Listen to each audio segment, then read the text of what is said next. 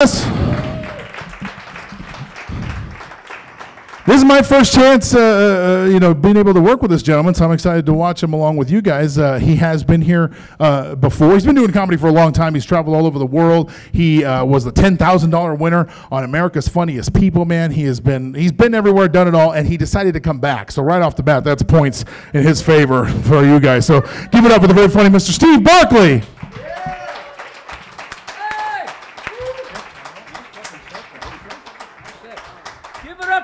Right there. Did a great job for you, didn't he? Wow. Wow, terrific. Great. Wow, thanks for coming out. This is great. Here we are in beautiful Carson City. Gateway to Sparks. What a great drive. I came over the hill from California today, and it's beautiful scenery coming over, and I just kept thinking to myself, are they ever going to get done working on the highways around here? My God, I think you've got some foreman who goes, hey, Larry, come here, buddy. I'll tell you what, it's about 5 o'clock. Why don't you block off them 2 lanes right there? Hell, block them all off. And we just sit there in our cars going, well, this is bullshit. Great to be here, great to be here. Whoa. Oh, there we go. Boy, if you can find something that tight, marry it. That was a naughty joke. That was naughty. It was a naughty joke. I use a cane, and I got in a car accident about 8 years ago, and I got a bunch of crushed discs and stuff now, so I have to use a cane, and I hate using a cane. But one thing about having a cane is it attracts attention to you. And when you've been in show business as long as I have, people begin to recognize you. And before the show tonight, I was out in the lobby, and there was a couple staring at me, and I knew they recognized me. And they came up to me before the show, and they said, Colonel, we really love your chicken. And what the hell do you say to that? You know, what do you say to that? So I gave them a wing and a drumstick, and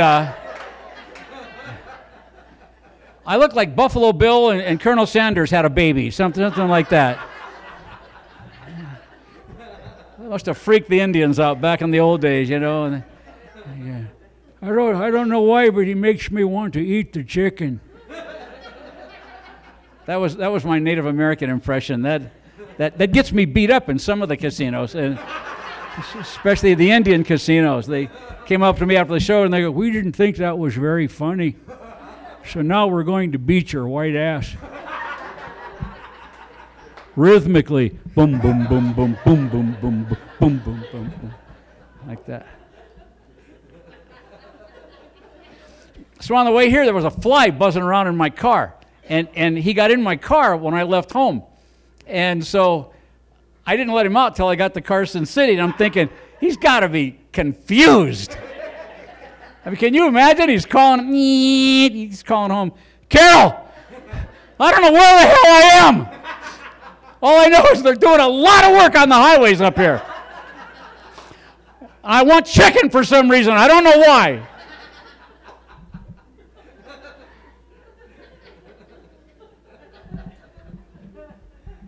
You can't go anywhere without slot machines. Oh, my God. This is nuts. We'll put this right there. Have some vodka. Oh, look at that. It opens up. And the little lid stays right there. That way when you drink it, it cuts you.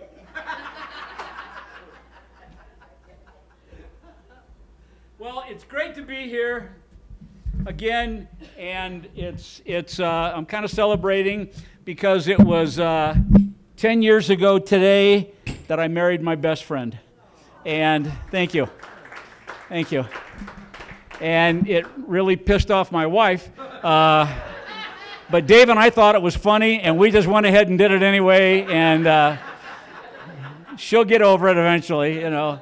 She hates the anniversary, though. I hate it. I hate when you did that, you know. I don't care. So, but it's great to be here in beautiful Carson City.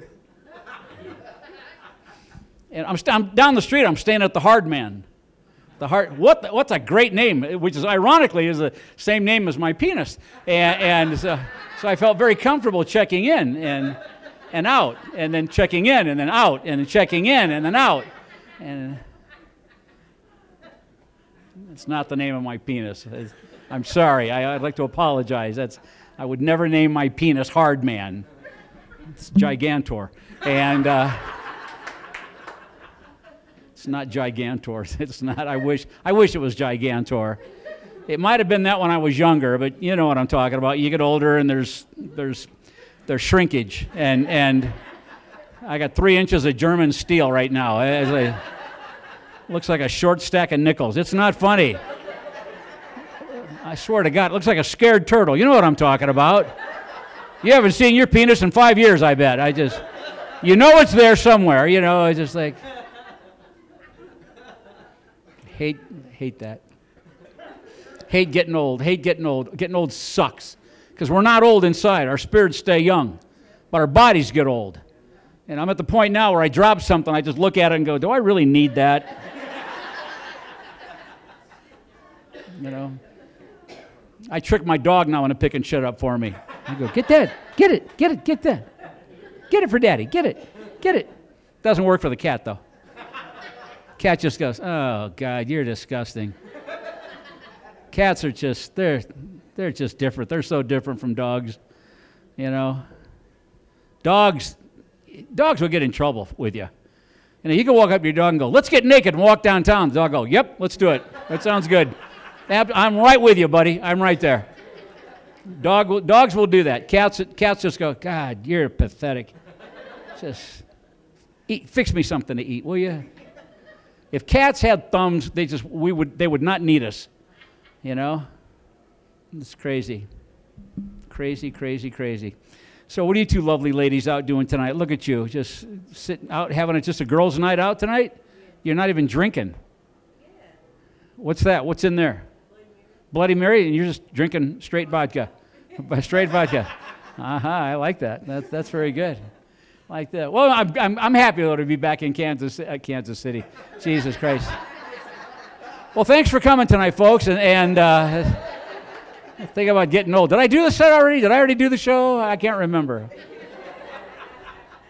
Carson City, that's what I meant, Carson City. I'm glad to be anywhere, actually, because I just flew home recently on Delta, and it's not that bad. I joined Delta's Frequent Survivor program, and which is a good deal, because one more crash, I go to Europe for nothing, and you can't beat that. You know what Delta stands for, right? Don't even leave the airport. That's what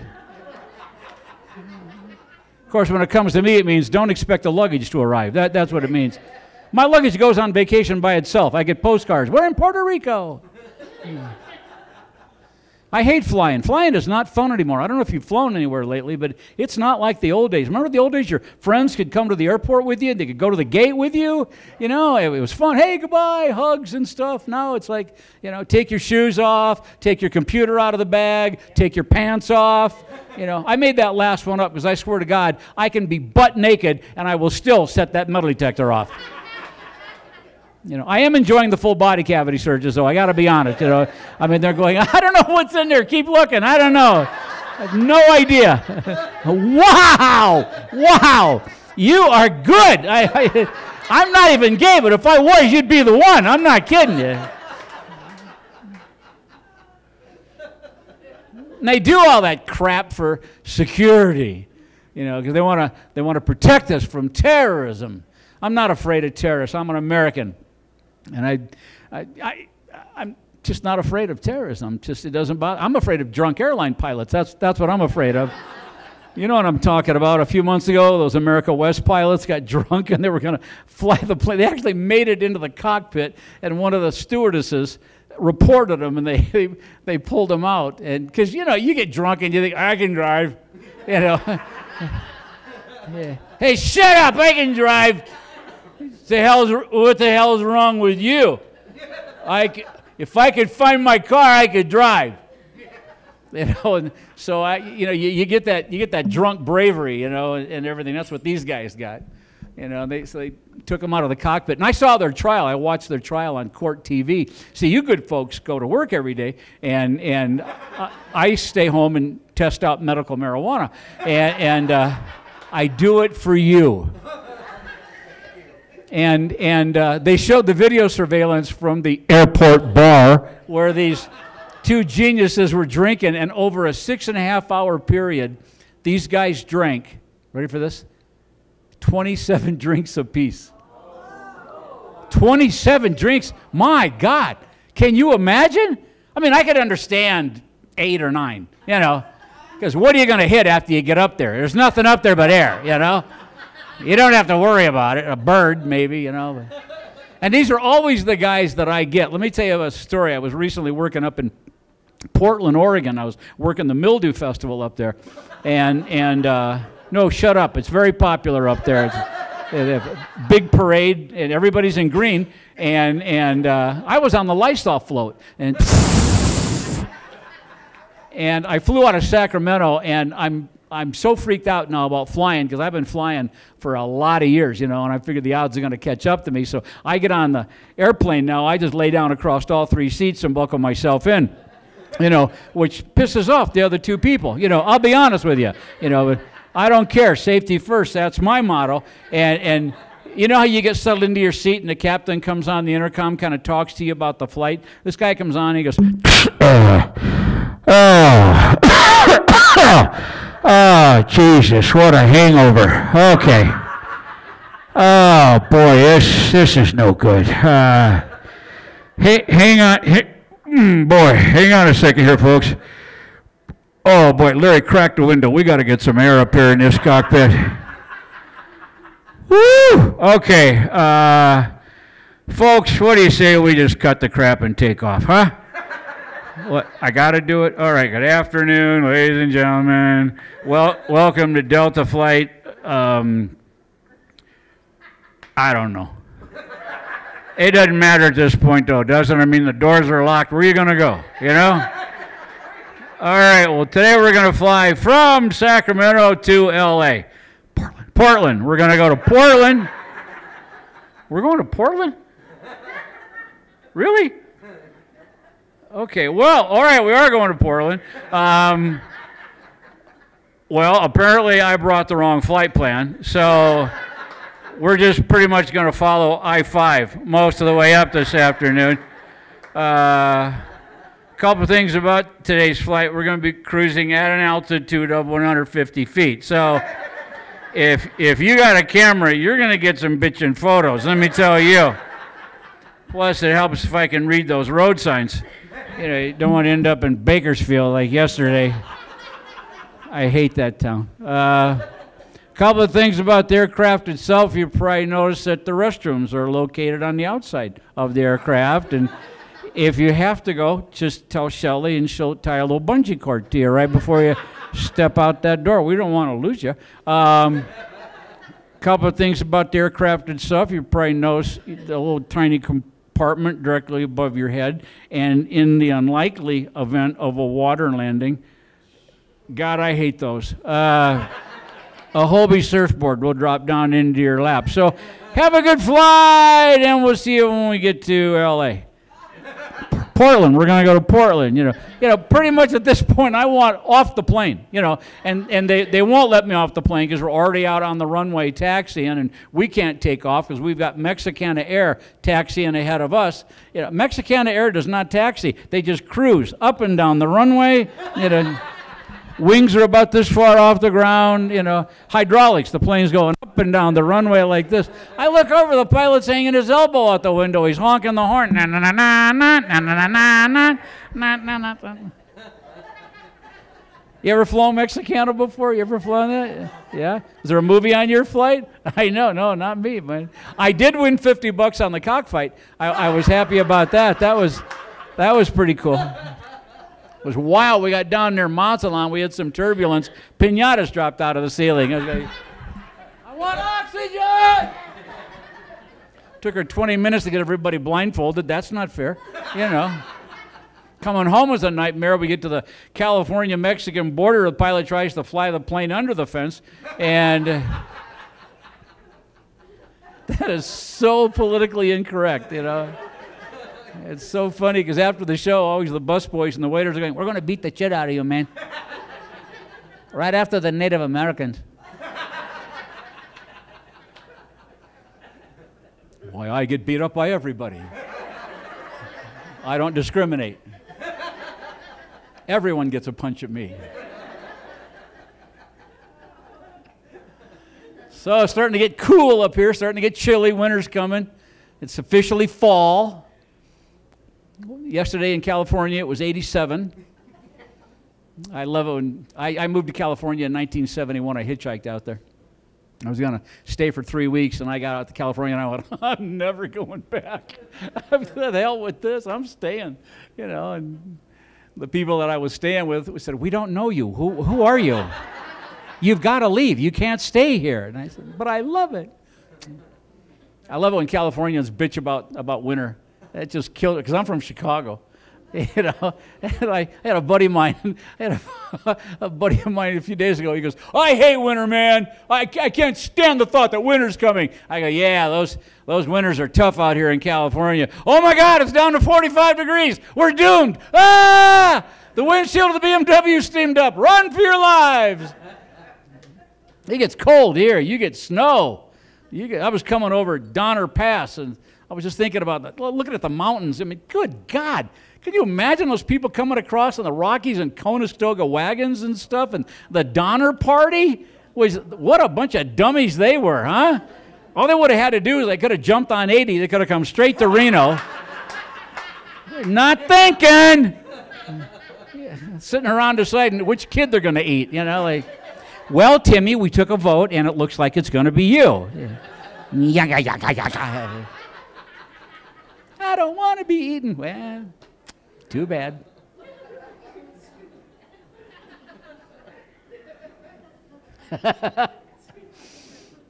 I love California, man. When I was a kid, I used to watch TV, and all the TV shows were made in California.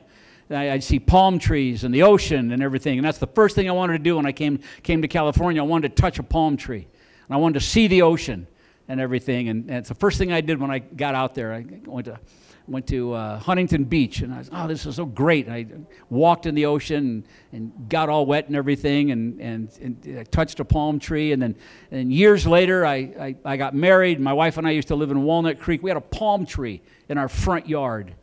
And it was like, oh my God, I've got a palm tree. It was great. I could be at the ocean in 30 minutes. It was amazing. It was great. I just absolutely loved it. And it's just the greatest thing in the world. And my wife just ruined it. And because, you know, marriage is kind of like that. You know, you meet somebody and you fall in love. You're a young couple. Are you guys married? You married? They look at each other. No, we're not. Are we married? No, we're not. Okay, all right. Well, we can still have sex then because we're not married, right? Because once you get married, there's no more sex. That's it. It's gone. It's like that. It's like that. You just dating? You guys just dating? Just how long you been dating?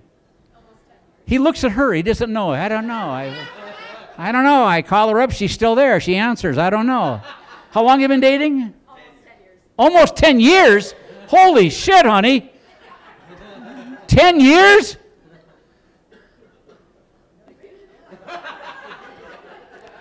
I'm going to tell you something right now. You control the gates to the Ponderosa. You see, and you can close the ranch anytime you want. Just close the Ponderosa up and just send Hop Sing out to the front and go, Mr. Cartwright say you can't come in no more. See, that's my Asian impression. Now I'm going to get the shit beat out of me by the Asians. There's a line forming out there. We're going to beat the shit out of the comedian after the show. 10 years? Wow. Do you want to get married? No, don't look at him. You guys look at him. You guys look at each other. Look at. Yeah. All right. Who's she? Who's that? Yeah. Mom. Don't you have any say to this? Just look at him and go, that's it. No more. They're happy? Okay, all right. Yeah, you're right. Don't get married. And I say that in a serious way because marriage is, and you'll find this out someday if you do get married, marriage is a relationship, a very special relationship where one person is right all the time. and the other person is the husband. Like, I had no idea that there was a wrong way to put the milk back in the refrigerator until I got married. There are towels in our bathroom that I'm not allowed to touch. And there's also little cakes of soap that I'm not to use. Those are for guests. Get your fucking hands off those. Those are for guests. Don't touch those towels. Those are for guests.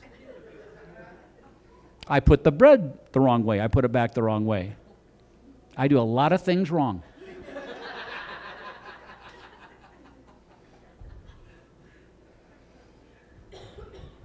I was living in Walnut Creek and Bay Area, comedy everywhere, San Francisco, Mill Valley, all over, Danville, comedy shows everywhere. One weekend, my wife says to me, I want to go to the Scottish Games. I want to go to the Scottish Games. And I go, yeah, because I'm part Scottish. I go, yeah, I'd like to do that. Yeah, let's go. So we go to the Scottish Games in Pleasanton. As we walk in, there's a great big giant pavilion, birds of prey, hawks and eagles and vultures and owls and falcons. And my wife goes, ooh, I want to see the hawks. I go, okay, but I want to go see the caber toss and stuff. And she goes, well, go, just go. I want to see the hawks. I go, okay. So I left, and I came back about an hour later, and she goes, just go walk. I want to see the hawks. Go. And I went, okay. I'm glad we came together, and this is fun. This is a lot of fun here. So I walked around some more, and a guy came up to me in a kilt. He goes, what is your wife, you dumbass, huh? And he said that in Scottish. And so she stayed with the hawk people all the whole day. And so we're driving home, and she's quiet. And you guys know, when your wife is quiet, it's all over. And we're driving home, and she goes, I want to do that. I go, you want to do what? She goes, I want to be a falconer. And I go, oh, okay. Why not? Sure. And I want to be a cowboy. So she did. She became a falconer. She went out and caught a hawk. How the hell do you catch a hawk? I mean, you see them. You people see the hawks that are on the telephone poles, and they're looking down, and they're looking down, they're thinking, I'm going to kill somebody. And because they're dangerous. They've got big, sharp claws and beaks, and they will kill you. And so she became a falconer. She comes walking in the house one day. She's got a hawk. I go, holy shit, where'd you get that? She goes, I caught it. And I go, I am scared of you. I actually said scared. I said that. I'm a grown man. I said scared. So she goes, I want you to help me train it. Yeah. And I said, no, because they are dangerous. And yeah, don't want to do that. And so she said, you are going to help me train it because I control the Ponderosa. And I went, good point. That's a good point. Good point for you. Okay. And see, she's got this thing with animals. She's like, when I first met her, she was an optician downtown Walnut Creek, and I would go to her office, and we'd have lunch, and we'd go to little outdoor cafes, and little birds would land at our table. I mean, she'd be talking to little birds like a Disney movie. They're wearing little clothes and stuff going, hey, I'm going, wow. I mean, we'd be out walks at night, and strange dogs walk up to her. And just, they look at me, and they go, like this is, we were up here in Nevada one time, and we were looking at the wild Mustangs. They got wild Mustangs out here, and there was a corral. She walks into a corral of wild Mustangs, and they all run away, and she stands there. She turns her back to them. They surrounded her. And like the head of the Mustangs, I don't know what you call it, but the boss, walks up. It was a mare, and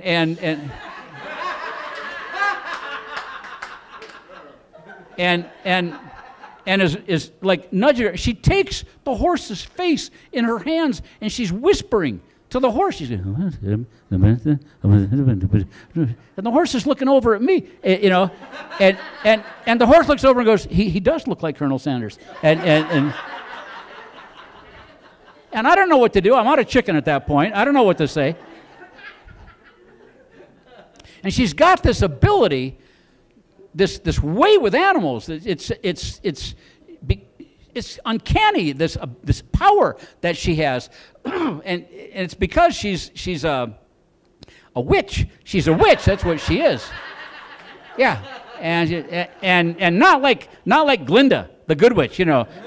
She's like a booga booga witch, you know, like that. You know, I'm watching TV. She goes, "Does your back hurt?" And I go, "No." She goes, "Okay, how about now?" I go, "Wow. What do you do?"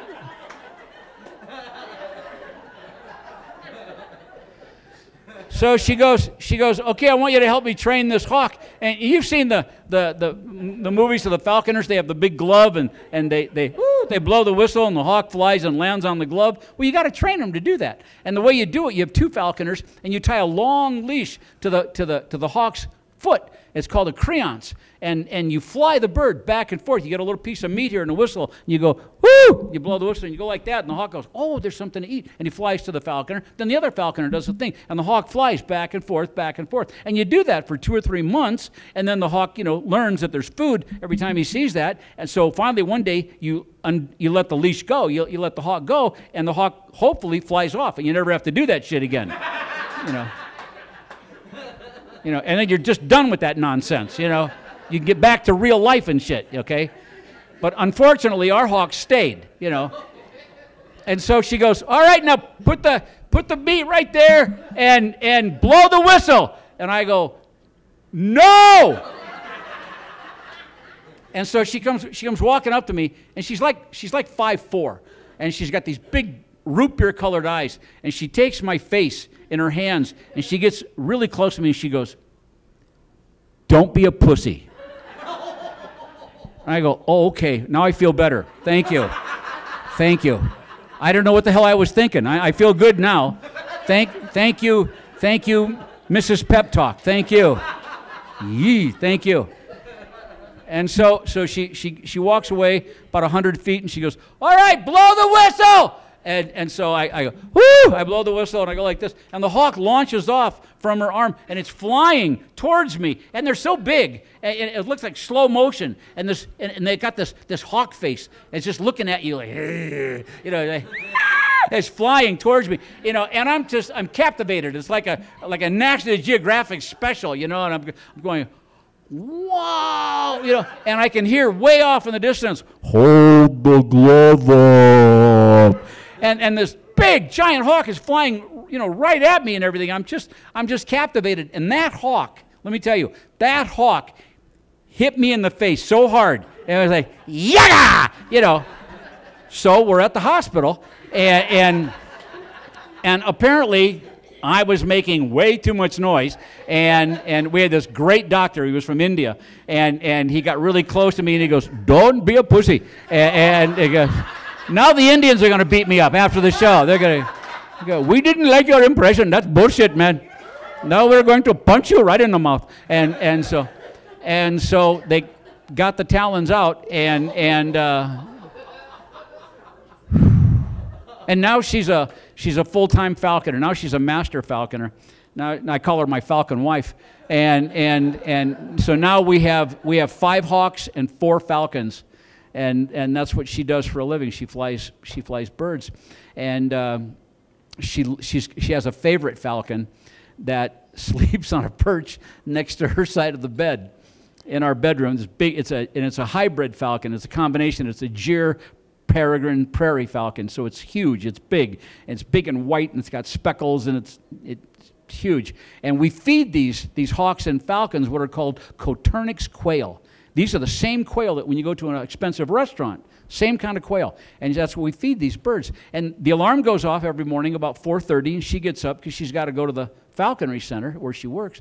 And sometimes she hits the wrong button. She hits the snooze button. And she gets up and gets dressed and goes off. And then the alarm comes back on, and I sleep naked.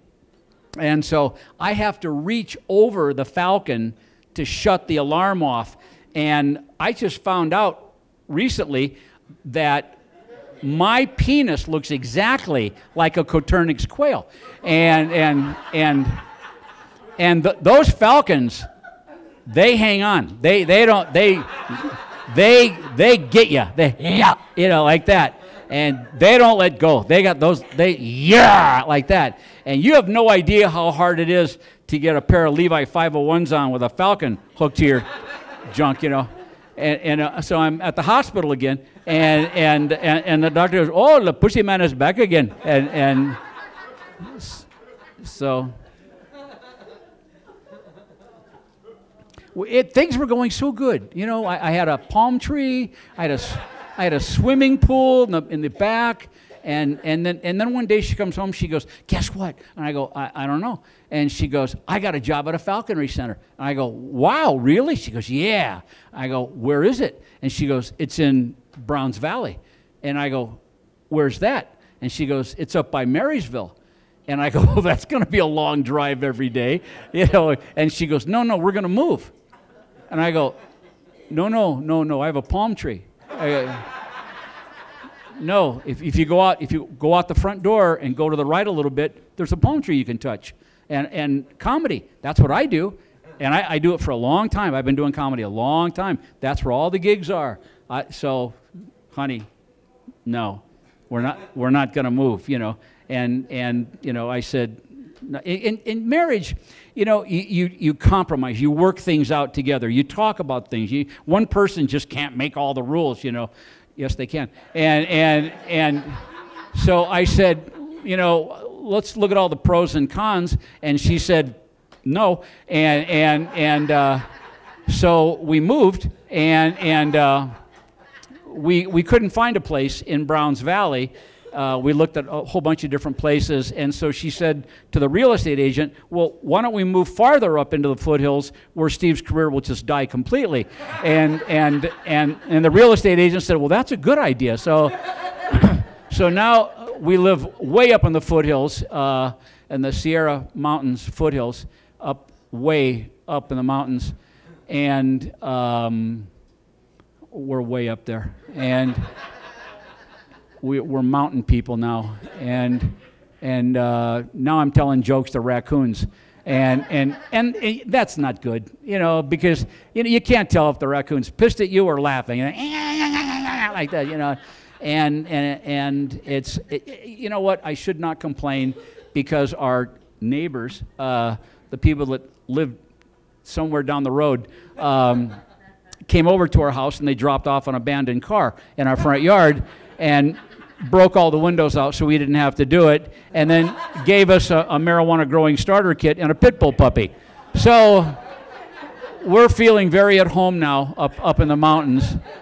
And after living in Walnut Creek, it's a big change, and you got to get used to it. It's quiet, for one thing. It's very quiet. In the summertime, you know, when you're sitting out in the front yard trying to avoid the skunks, you can hear the meth labs exploding off in the distance, you know. Ooh, that was close. That was the close one, you know. And we're trying to take in all the local community events, because we live very close to Marysville, which has a large homeless population now, and which is great if you're single, because if you're dating a homeless chick, at the end of the night, you can just pretty much drop her off anywhere. You know, you just pull up to the corner and go, "Get out of the car, Shelley," and no, I don't have any spare change, and I know that's terrible taste, but yeah, you'll tell that joke Monday at work, you know. And you know what? And those homeless people, they care about each other. They really do. They have a really tight-knit little community. Because when I was driving over here, I could see under the bridge in Marysville, and you know what? They were giving each other COVID shots, and I thought,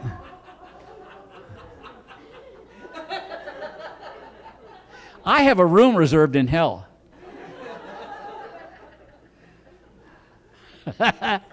And then we also live close to Linda, which is the meth capital of California. And so my wife and I, every year now, we go to the meth festival. And you know, you take the kids, you know, "Hey kids, you can ride the tweaker." And you put your kid on the back of one of those guys. You know, they don't stop walking. You know, you got time to go get a corn dog and come back, you know. And you know what? I'd like to apologize right now. I should not call them tweakers. That's mean. I should call them by their proper name, and that is Mexican Americans.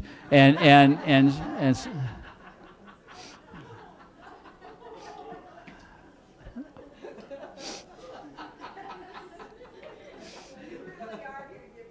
I know. The tweakers are lining up. I'm going to beat the fuck out of that guy, man.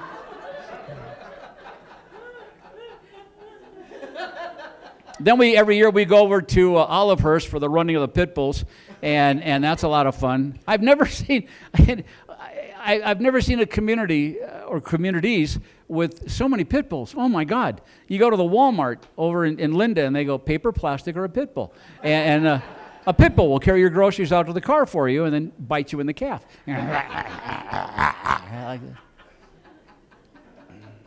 So we moved, and so then she became a falconer, and then she says, "Hey, you know what? I'm gonna go hunting. I'm gonna go hunting with these hawks, because you can hunt with these hawks. You can catch pheasant and jackrabbit and cottontail and stuff like that. So I want to hunt." And I said, "Okay." And she said, "So I want to get a hunting dog." And I go, "Okay, well, we can get a lab." She goes, "No, I don't want to get a lab." I go, "They're good hunting dogs. We should get a lab." She goes, "No, you know what? I've been doing a lot of research on it, and I found a dog. They're from Scotland, and they're called LQ pointers, and they're great for falconry. They're really great. So I'd like to get one of those." I go, "How much does an LQ pointer cost?" And she goes, "You know, you really can't look at it that way." And I go, oh no, you can. I'm looking at it that way. I've got like laser eyes. Ah, yeah, that's how I'm looking at it. How much is this dog? She goes, "You know, it's not really that much, because we're going to have the dog a long time, and you know, it's not that much." I go, "How much is the dog?" And she goes, "It's like, I don't know, it's like $1,500. And I go, $1,500 for a dog?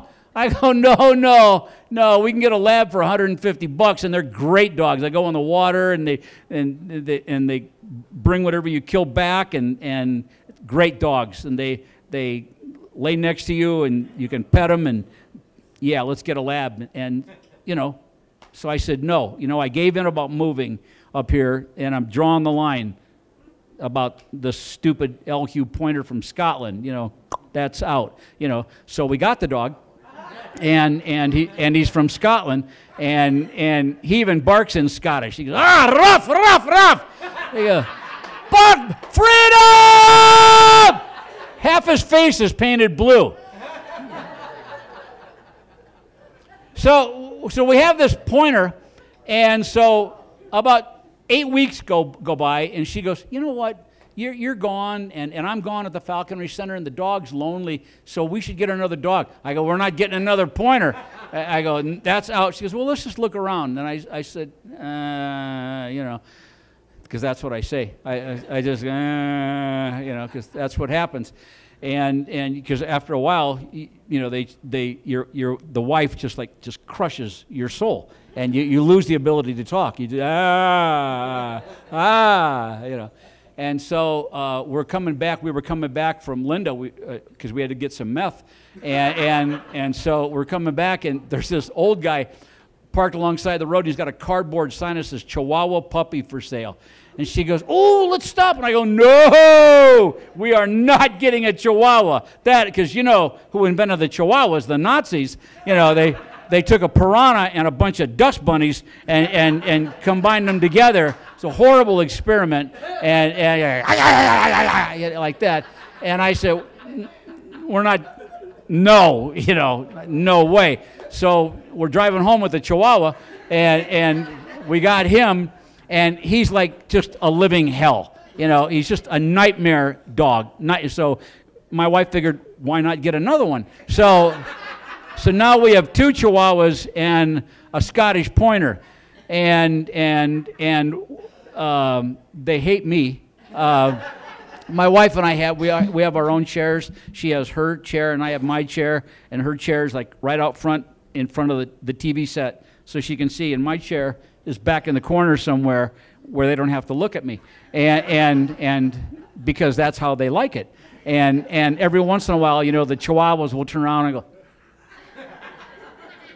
You ever been given the finger by a Chihuahua? It's like that. They have little hands. They have little hands. So a couple of weeks ago, it was raining. It was raining like hell, and so I got to get the mail. And see, the mailman doesn't come to your house when you live up in the mountains. You know, you people live in civilization. The mailman comes, and I freaked out our mailman the other day. I came up to the door completely naked, and it freaked him out really bad. And I don't know if it was the fact that I was naked or the fact that I knew where he lived. You know, that was, yeah, because it was like, hey, you know, the look on his face. Was like, so he doesn't come anymore. So in order to get our mail, I have to walk down a dirt road to a metal box and then dicker with a Yeti, you know, to get our mail. And so I open up the door, and the pointer goes, oh, look at the rain, I love that. Boom, he's out the door, and the Chihuahuas run up to the front door, and they go, oh, I'm not going out in that, it's too wet, man. Now the Mexicans are going to beat me up again, you know. And so uh-oh, Oscar's back. He's backstage going, get the hell off. Just get off, you're done. These stupid jokes, get off the stage. So I didn't have time to talk. All right. Just going to talk more about marriage. That's your wife, buddy? That's your wife right there? How long have you been married? God bless you. That is great, man. 45 years. That is terrific. That is great. And that's her lover next to her right there? Yeah, I know. Reminds me of an old joke. This old Jewish couple. They've been married for 40 years, and she's never had an orgasm. And so they go to a therapist, and the therapist says, okay, this is what you got to do. You've got to include someone in your lovemaking. I want you to get a really big, handsome young man, and he's going to stand over you, and he's going to wave a towel over the top of you while you make love, and you'll have an orgasm that way. So they go, okay, all right. So they get together, they get some guy, beautiful young man, big blonde, you know, muscles and stuff, and he's standing over him, he's waving the towel, and they're making love, and she's still not having an orgasm.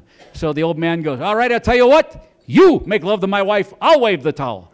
So he's waving the towel. She has 4 orgasms in a row. Boom, boom, boom. The old man looks at the young guy, he goes, that's the way you wave a towel.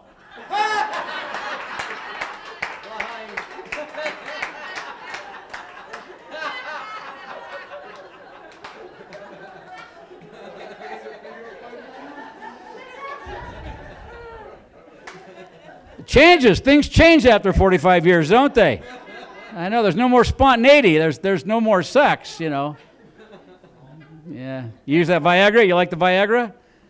Me neither. No. I like Cialis. I do. No, I do, because if my wife doesn't want to make love, I just get in the car and go Cialis. And that's what I do.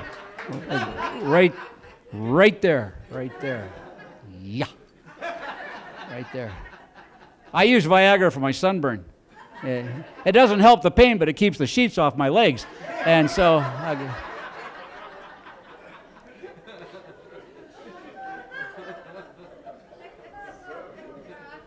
My sister works at an old folks home back in Illinois. I was talking to her the other night. She goes, every night before we put the old guys to bed, we give them a Viagra. I go, really? Are they sexually active? She goes, no, it just keeps them from rolling out of bed at night. It's a little kickstand.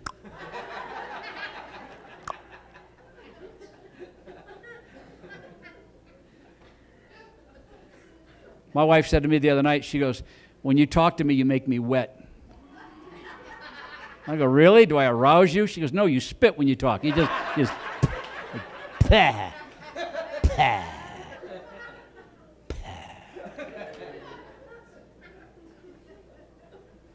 My wife likes to drink wine. You ladies like to drink the wine? You wine drinkers? Yeah. And she watches the Hallmark Channel. And she cries. She drinks wine and cries. I came home the other day, and there's about this much wine left in the bottle, and she's in front of the TV, so she's Don't do it. Oh, don't do it, you stupid bitch. Don't go in that church. Don't go in that church. I go, what are you watching? She goes, our wedding video. You guys have been great. I've been Chicago Steve. Thank you. Thanks a lot. Come back and see me. Good night. Thank you. Congratulations. You guys keep it going for Steve Barkley. Oh my goodness. Oh man, how do we do, guys? You guys have a good time on a Friday night? Yes. Was it worth it? Yes, coming out good, man. Good. Continue laughing, and that's what he would want. You know what I'm saying? So that's good. I'm glad that you came out. I'm glad you guys all came out. For you guys local, please always coming back and see us again. For those of you who have never been here before, but fucking make an effort. Come out. You know what I'm saying? Shit. Give it up one more time for your headliner, Mr. Steve Barkley. Thanks for coming.